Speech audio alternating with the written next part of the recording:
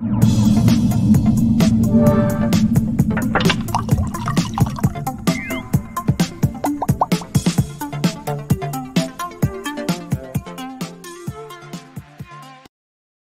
you need to manage different Twitter profiles by just one single platform and one single Twitter account, this video is for you. On the other hand, if you're working in a team and what you need is a lot of different kind of people to manage one profile of Twitter without sharing your password, this video is perfect for you too. We are going to learn how to use TweetDeck, an application created by Twitter that is totally for free, with which you can manage your accounts, with which you can publish and program content for the future and save a lot of time in a really easy way. The only thing that you need is having logged in your own Twitter account, the Twitter account that you normally use or that you want to use for managing this, accessing to tweetdeck.twitter.com. And as soon as you do so, you are going to see different kind of columns in this platform. Each column allows you to see, for example, different kind of information, such as notifications, such as your activities, such as your homepage, your home feed, everything that you have already programmed and scheduled for being published in the future. And you can select as much colors as you want, adding whatever you need to see. For example, you can see your mission in one column. You can see what your followers do, or what are the new followers that you're acquiring by using this column, your likes, whatever it works for you.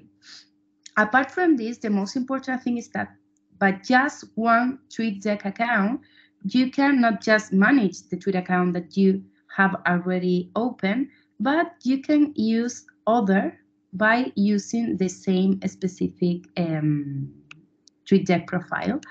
And you can also add different team members for them to manage each of these accounts. By just including here the name of the team member, you are going to see that they are going to appear, and you can easily give them all the permission for them to be able to admin your accounts.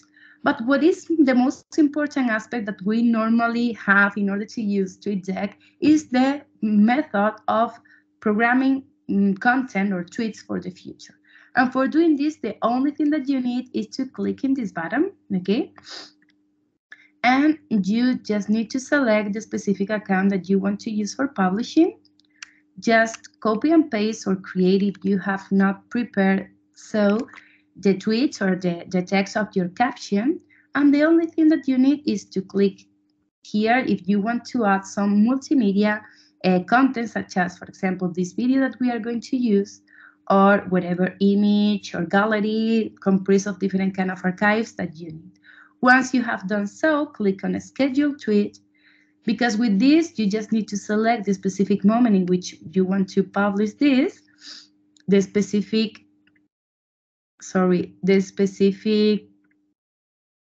day and date, and just with this, you are going to notice that it is going to be really, really easy to create and program your content.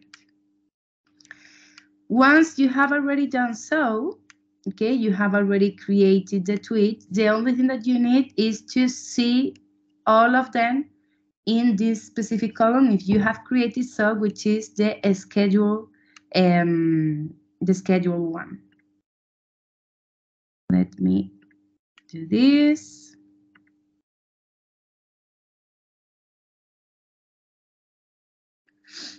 And as soon as we enter again,